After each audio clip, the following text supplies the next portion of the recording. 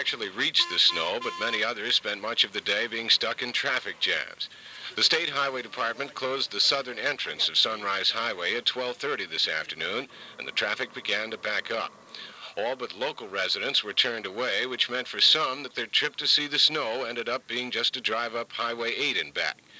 Many simply parked their cars near the roadblock and did what they had come to do, on toboggans, snow saucers, on foot, or with snowballs.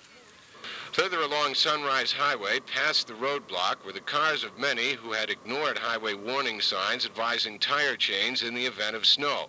Others were still trying to make their cars go. It snowed off and on all day on Mount Laguna, collecting in drifts and occasionally blocking roads.